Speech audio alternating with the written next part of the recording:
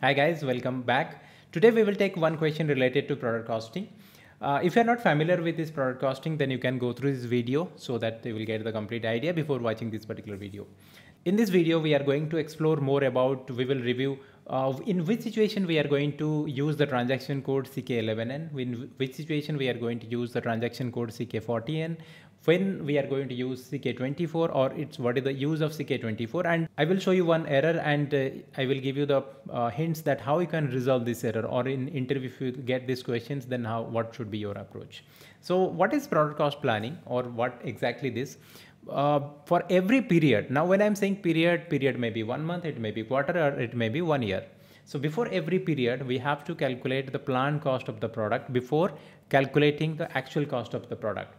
Actual cost of the product we are calculating under our cost object controlling. So in that case, you are going to take production order, you are going to calculate the cost, or you are going to take the sales order, you are going to calculate the cost. Depends on the situation, make to order or make to stock situation.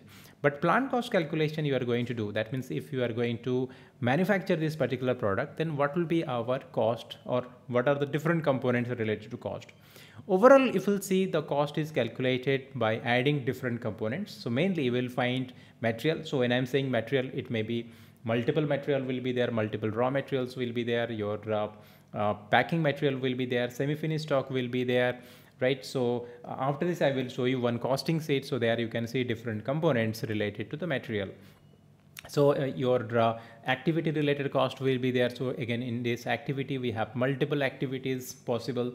So somewhere we are doing some assemble work, somewhere we are doing some labor activities, somewhere some machine activities, somewhere we are doing some electrical work. So all these are activities. So when we are going to calculate this activity related cost or material related cost, so in that case we have to integrate with the PP module, which is known as your quantity structure. So CO integration with PP is highly required for calculation this cost. Plus CO integration of MM is also required to calculate the material cost. So once all these backend configurations are done, then only in future we can go for the cost calculation. Another component will be the surcharge cost or overhead cost. So direct overhead, indirect overhead, all this will be included in the cost calculations. And why we are saying that it is our planned cost? Because here we are going to include the planned data related to the cost calculation. Historical data means if I am calculating the cost for October, then in that case I will take the September data for cost calculation. If I am calculating this planned cost for 2024, then I am going to take the 2023 data, because this cost we are going to calculate in advance before our commercial production. So maybe before October we are going to calculate this planned cost related to October. So here different components will be there, like one will be your quantity structure, bill of material, routing, work center, all these configurations are required. So in project, PP consultants are going to do all these things, but when you practice or you will explore this cost calculation, you have to configure that one as a part of your end-to-end business process configuration related to cost calculation. Then another one is your costing variant. So under this costing variant, multiple parameters will be there, how we are going to calculate our material cost. So basically under this costing variant, by using the valuation variant, we are going to see how material cost will be calculated, how the activity cost will be calculated, the overhead will be calculated. So for all this, we should have the individual component for the cost calculations, right? So if you don't have the costing sheet, let's say, then in that case overhead cost will not be calculated. So that has to be there for the calculation point of view. You don't have the overhead key, then your overhead cost will not be calculated. So multiple steps are involved here when you're going to do the cost calculations or the plan cost calculation. So whether it is plan cost or actual cost, in case of actual cost also these configurations are required, whatever you are going to configure in the plan cost. Only thing is your data will be different. During plan cost you are using plan data, during actual cost you are using the actual cost. But in this particular video I am explaining related to the plan cost issues or plan cost features. Then in another video I will show you the actual cost calculation. Then another component is here the cost component structure. So like for example, let's say your cost is 330.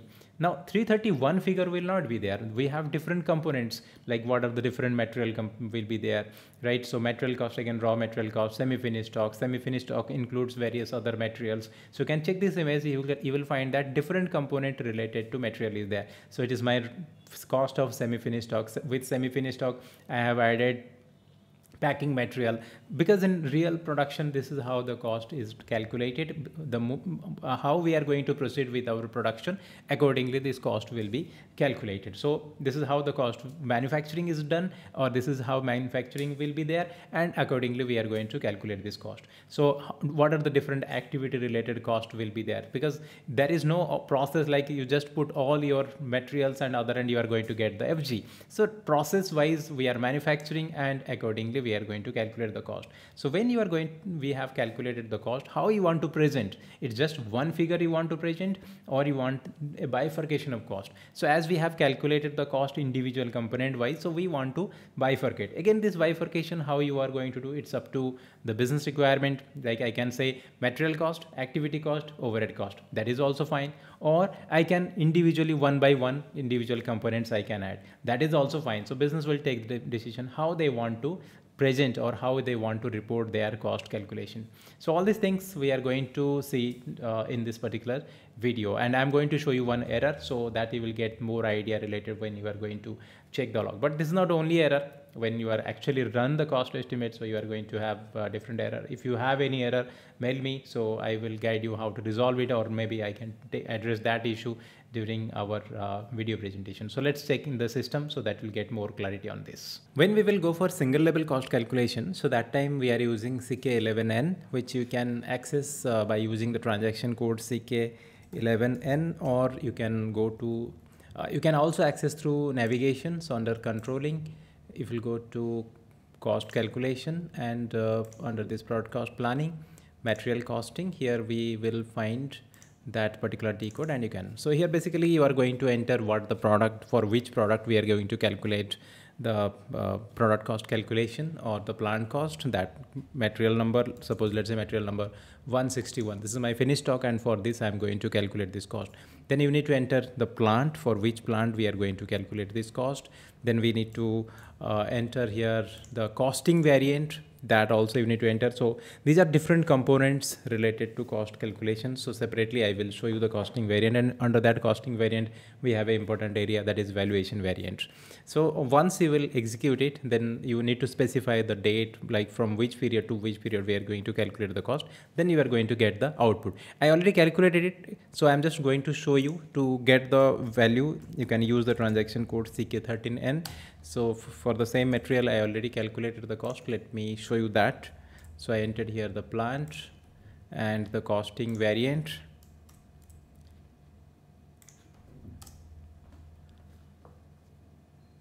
So here it is, although it is a multi-level cost calculation, but assume that it is a single level cost calculation, and these are our different components are available for the cost calculation. Just ignore this semi-finished stock, because normally we don't use this T code when we will go for multi-level cost calculation.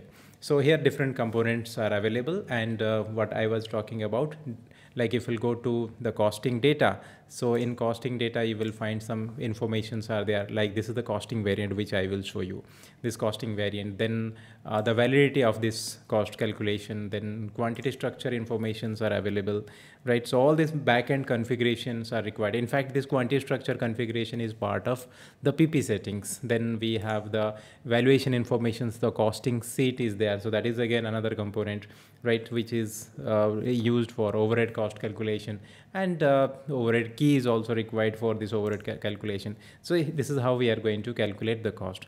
If we are going to calculate the cost with single level cost calculation. If it is multi-level cost calculation, in that case concept is same, but here we are going to calculate the cost for multiple products together, and or like there will be a higher material, for example finished stock, that includes semi-finished stock, that includes various type of components. Then in that case we are using CK40N transaction code, or you can use this particular navigation. So here again the same concept, it's already calculated. So if you check, same costing variant is also required here. Then you are going to have the date related informations will be there, valuation informations will be there. So overall concept is same, only thing is how or which T code you are using for the calculation of what type of cost. So this is our end result. So here I have included the parameters, then this is my result, this is my cost calculation. So this is a label, then material components are there. So this one is mostly we are using for like multi-level cost calculation for manufacturing company, like when the product is, if discrete manufacturing, you can say, where different components are there. In that case, we are using CK40N. So again, for this, the backend configurations will be there as it is, whether it is single level cost calculation or multi-level cost calculation. The configurations accordingly you have to do, and then only it is going to work. Once cost calculated, then after that we are going to update the price or update the cost in the material master. That is through the marking and release procedure. So for that, we are using the transaction code CK24. So here you have to specify for which period we are doing the marking, right? So if it is related to my current month, so I will select according to the period. Then I will need to add the marking allowance. Here we can specify for a particular plant or multiple plants, materials. So accordingly, we need to maintain our parameters, and first we will do the marking. Then after that, we are going for release. So marking means updating the future price, and releasing means it is updating the current price. So once you will update this information, first let's say you have completed the marking. I already completed the marking release, so I can't show you, but I will show you the output. So if I will go to the material master, and let's take the same material, and if we will go to the costing tab, so in costing tab where we are going to update the price, whatever we have calculated, so you will find that it's already marked. So once we will complete the marking, you will find the future price is going to update. So this is my future price, this one is going to update. And once it is accepted, and it is like this price calculation is accepted by different department, so in that case we are going to move from mark price to current price. Now it is calculated, so that's why it is updated as current price. And this is my previous calculation. So this is my previous plan cost calculation. So if I will click here, it will redirect again another cost calculation when that time it was calculated, right? So this is how we are going to do the update related to the marking and the release. Marking means future price, release means updating the current price. So this price is also you are going to see in your material ledger also, right? So this price is calculated, and in this process reevaluation is there. The old price was, you can see, 328, the new price is 330. So there is some existing inventories, what we have 17 inventory, so 17 units we have that need to be reevaluated. So because of that reevaluation, you can see the price difference also updated here, and those informations also you will see in the accounting as a part of FIMM integration. So multiple business process combined together, we are going to get the result. This is one practical error which is related to cost calculation. So here the user is saying that when I am going to run the CK11N, so activity cost is not updated in the cost calculation. So you can see in this cost calculation, if you check this working, so material cost we are getting, but there is no activity related cost. So this cost component 20 is missing, 30 is missing, 40 is missing, then activity overhead is also missing. So what could be the reason why we are not getting these values? So in this case, multiple things we need to check related to this cost calculation. So we have to first need to check whether the plant price is updated or not. KP26, all the activity related plant price of the activities are updated or not. And quantity structure also we are going to see this in this quantity structure, this particular tab, this quantity structure tab also we have to see whether it is updated or not. Means the it is as related to activities, so definitely we are going to check the routing settings are configured or not, work centers are properly configured or not, because if it is material, then maybe we can check the bill of material, but as it is related to activity, so we need to check the routings.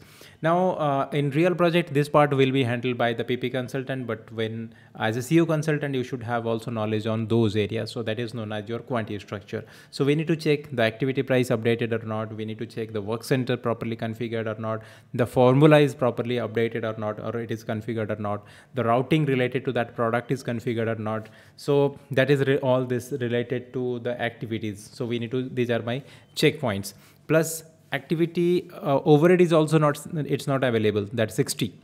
Line 60, that is not there. So also we need to check the costing data. So they are our calculation point of view, like overhead key is there or not, and costing sheet if properly configured or not. So sometimes activity overhead is also directly linked with our activity cost. Maybe with all these configurations are correct related to this costing data or this overhead calculations, as activity price is not coming, so because of that the overhead also will not be there. So that's why just randomly if you'll check this particular picture, or if you are going to get a question like this, activity is not there, so what should be the right answer? So you can't say that this is the right answer or this is because of this reason it's not working. So we have to go through the log and we have to check all the components or the areas to understand where actually the error is there, because this product cost calculation is not one area where we are going to have the issues, or because of this configuration it is not working. So because multiple things are combined together, then only we are going to calculate